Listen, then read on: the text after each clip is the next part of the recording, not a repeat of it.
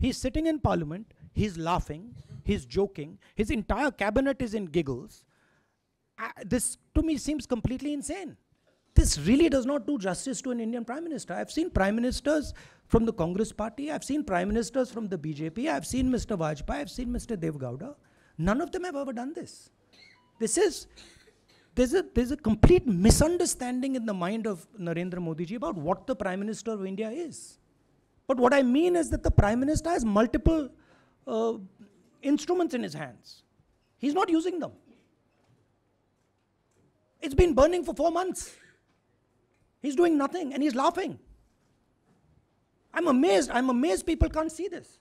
That he's sitting in Parliament and laughing.